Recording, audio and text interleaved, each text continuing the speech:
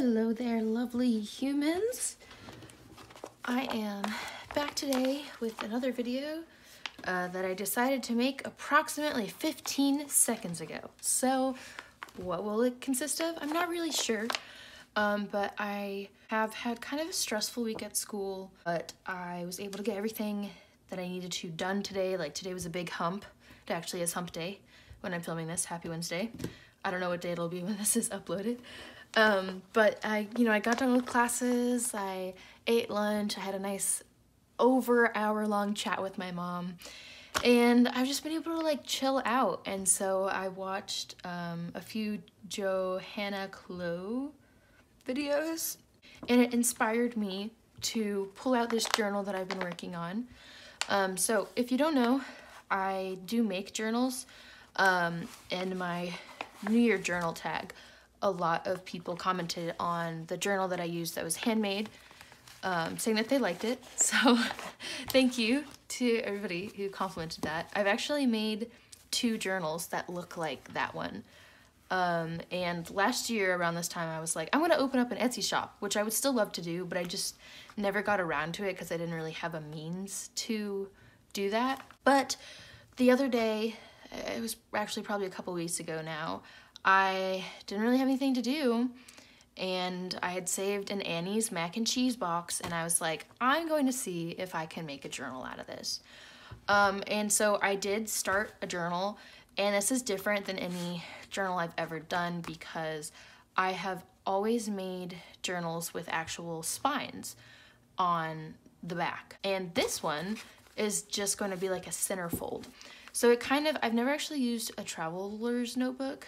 I know it's a very popular thing that everybody uses. And this is, I guess, like similar to a traveler's notebook size. But so right now I just have, this is an unfinished project, so I just kind of have things sitting all together in this bag just to keep it together. So I guess I'll show you my progress so far. So first things first, I'm going to use this lace to tie it together, like to close it, because obviously it's like resting position is wide open. But I actually have a lot of this lace like in several different colors, and I just wanted to use it because I think lace is so pretty. And this isn't, I don't actually think this particular hue is found on this fabric pattern. But this was just like a small piece of fabric. I found it and I just thought it was cute, so I wanted to use it. So I will show you the cover. It's frankly not the best. I don't know if you can see, but it's a little buckled. I used another piece of like kind of like craft board or like cardboard on the inside, but I didn't, like I said, I've never done just like a straight like fold. I've always had a spine. So of course it buckled because when you fold it, it's a different length than when it's flat. But yeah, so like I said, I used an Annie's mac and cheese box. So it was actually previously bent like here, and this wasn't bent. So I just bent it down the center. And on the inside, I used an old map that I got at a thrift store. I actually have several maps that I've like got, and I just haven't used any of them, and I was like, couldn't really find any fabric that I wanted to use on the inside. Not even sure that this really goes, but I just thought it was kind of cool, like all this tiny text. It has all these like roads. I think this is from like a South Carolina map, maybe.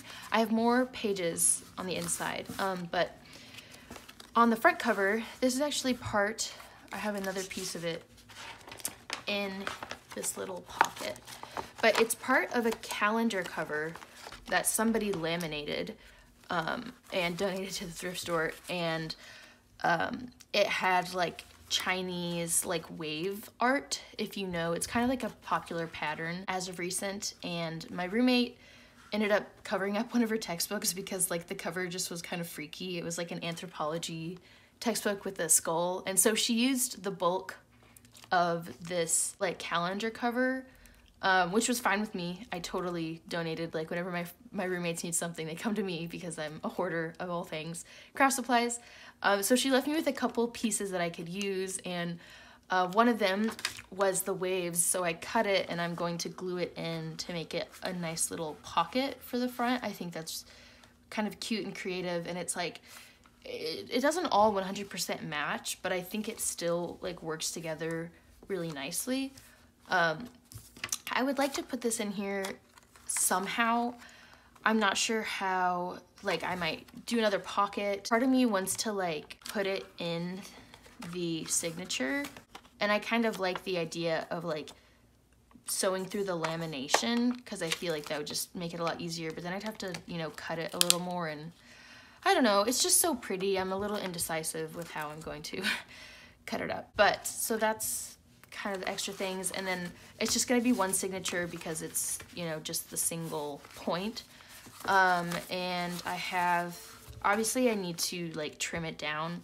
I was having kind of a difficult time putting together the papers because I've never really made a journal like this before.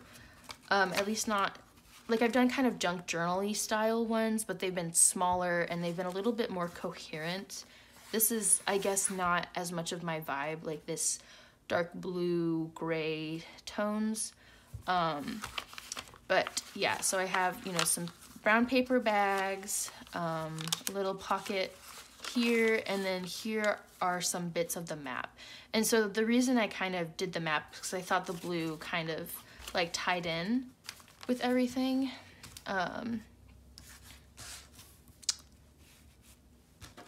Yeah, I feel like, I see like water, blue, like I feel like that ties in.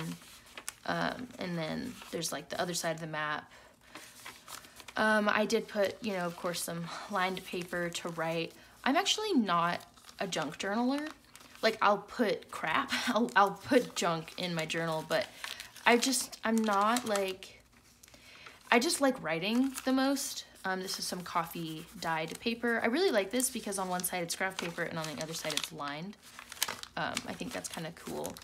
This is literally random paper from like packaging from where I work. Like, there'd be a bunch of like paper packaging, and so I would like save the stuff that I really liked and I'd bring it home.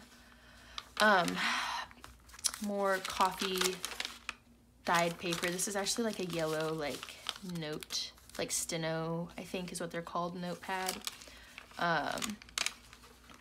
And, you know, another map piece. Another coffee paper, just a blank one. Again, like I said, I like writing, and so it's kind of hard to write on stuff like this. But I have actually seen, there's a YouTuber called Nat Paper Scissors that makes kind of junk journal-y journals. And what she'll do is, if she can't write on a piece of paper, is she'll like just tape another piece of paper on top. So like put something like this on top, so you can still kind of have that design, but you can also still use it to write. So that's an idea if you like the idea of junk journaling, but you also like writing. I folded this because I thought that the holes were kind of fun. I haven't coffee stained in a while, but I do, it is fun. It's kind of a hassle, but it's also like I said, it's fun to see kind of what happens with the paper and how it reacts. So I had these little bits, kind of like they're folders. I might tape them or glue them down, or just leave them to, you know, if I ever do set up an Etsy shop, might leave it up to, you know, the customer's choice. But yeah, so that is pretty much what I have going on for this journal so far. I don't know why I said that weirdly. I don't normally speak like so far. But yeah, so my question for you is, how would you incorporate this? It's just so pretty. Like, I don't want to cut the image, but I kind of want to include it, you know? So like maybe I could like, you know, sew it right in there, and I don't know, it's just so pretty, and I want to use it to kind of, because I use this other piece. But yeah, so let me know your thoughts on this. in the comments. I would love to know.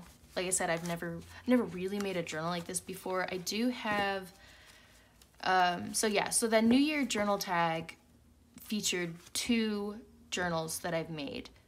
And then I actually have 2 other videos that feature journals that I've made. One of them is me Coptic binding, and then another one is just a flip through of the blank journal that I have. But yeah, so thanks for watching. I hope you enjoyed this video.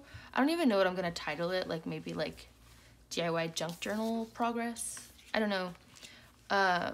But I just had, you know, a little bit of creative fire, as Tina from Overall Adventures would say, for a minute there. So I made this video. I'm trying to make things look like pleasing to the eye, but it's not really working.